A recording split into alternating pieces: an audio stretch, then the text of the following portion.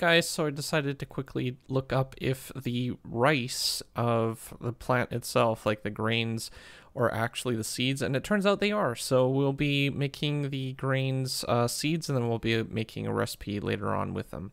So once we have that information, we needed actually to create some seeds or the rice that we'll be using for the texture, and I figured we already have the texture for the first stage of the rice, so we could probably get away with actually just reorganizing these a little bit, compacting them down so we can basically create a more unique texture.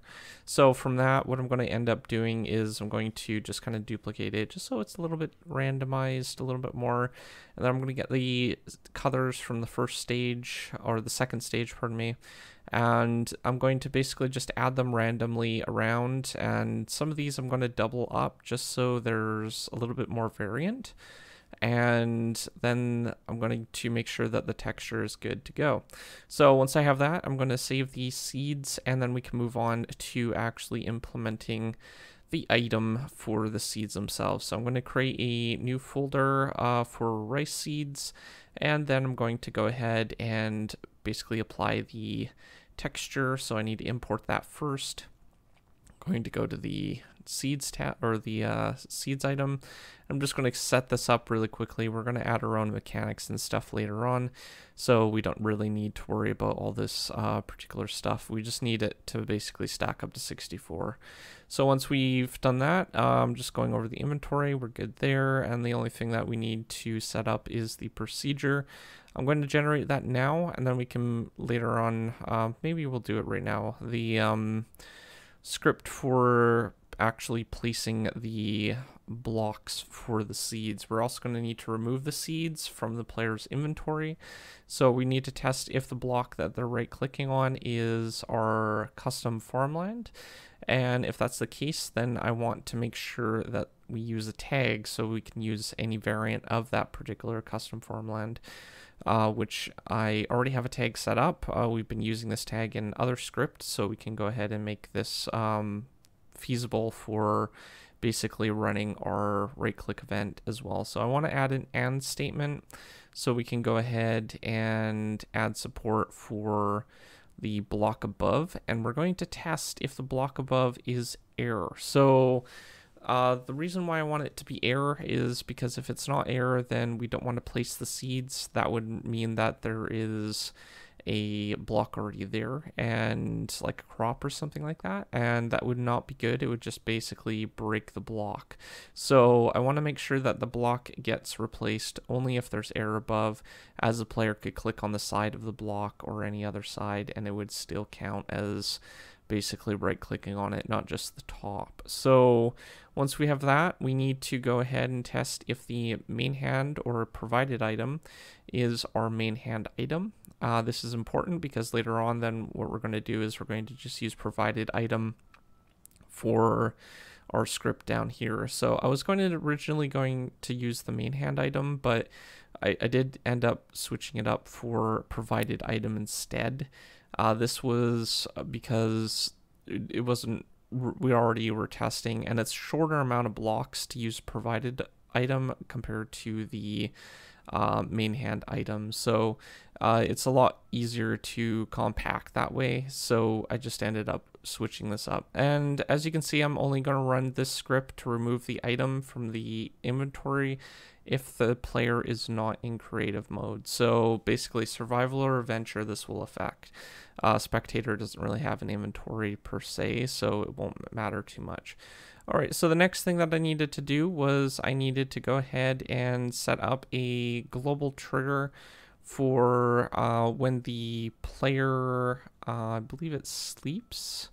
So there was this problem that we discovered last episode where there was, when the player sleeps, they would wake up and it wouldn't change the time of the day. So we're going to fix that in today's video as well. This video is pretty much packed with a whole bunch of fixes and stuff like that. So there's tons of different things that I worked on in this particular video.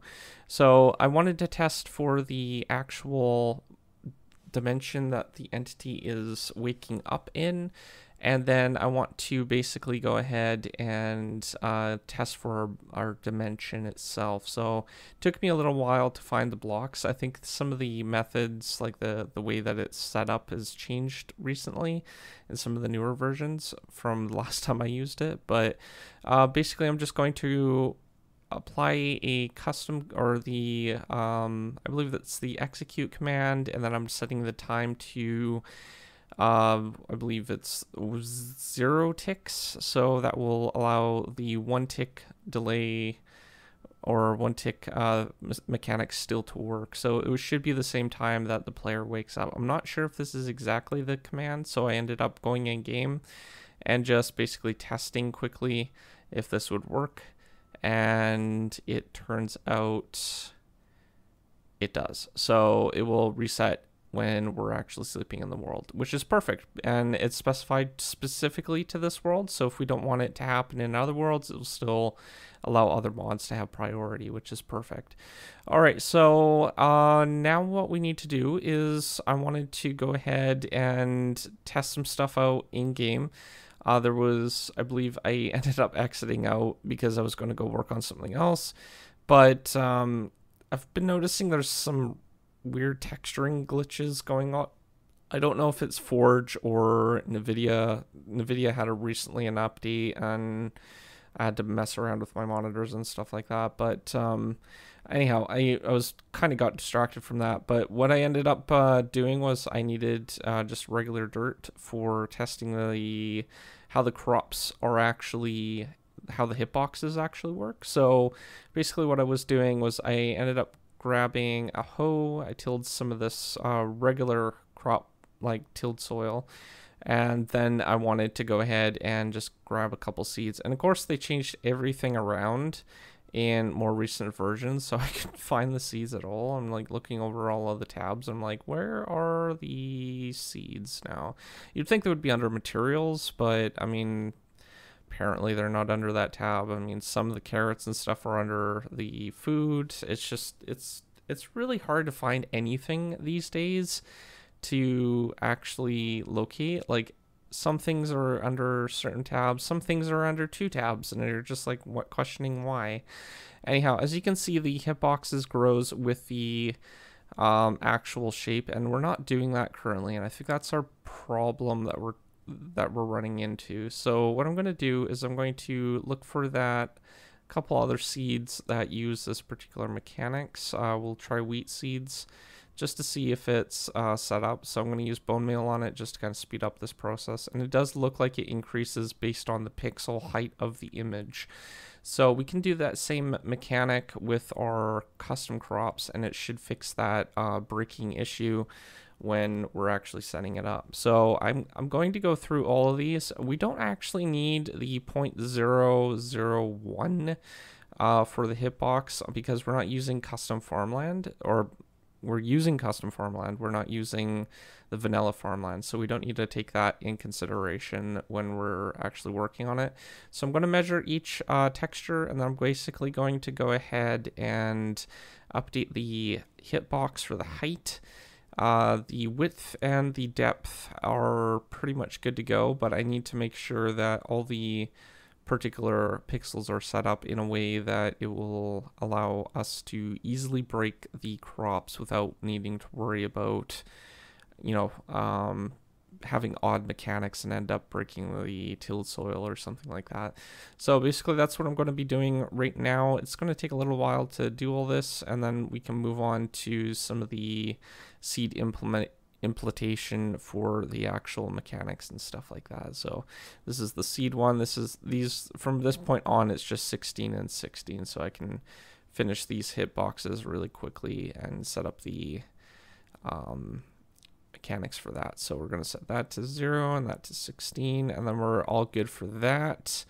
There's a couple other things that I want to do, like for example, we want to make sure that we have a loot table set for some of these items. For example, the loot table, what we're going to do is we're going to allow it to basically break. We want to also set the creative pick item to our seeds itself, so we can basically plant these blocks regardless of which one we right click on with our middle mouse button. So I guess it's not right clicking, it's just middle mouse button click. I don't know how you would say that, but we need to set up basically loot tables for all these and paste in the, I can't remember the name of the tag. It's in the help text, it's always auto generated, so we can set up that, and then we can make sure that we have our seeds drop. I'm gonna basically, for the larger ones, we're gonna probably end up making it procedurally generated.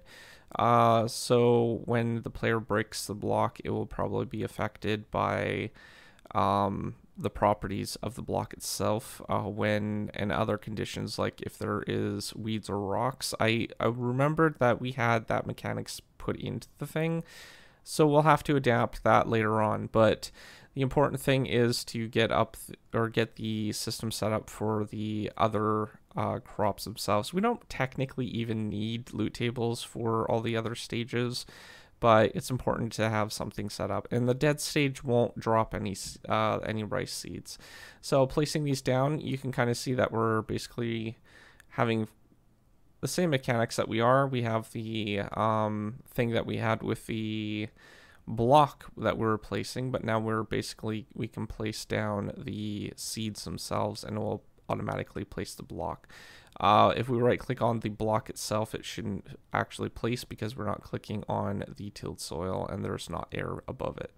So that's basically it. I'm going to go ahead and just test this out, and then we can go ahead and see if the stages all work. So I'm going to set the game mode to creative, or pardon me, survival, and then what we'll end up doing is we'll just test our hitboxes a little bit.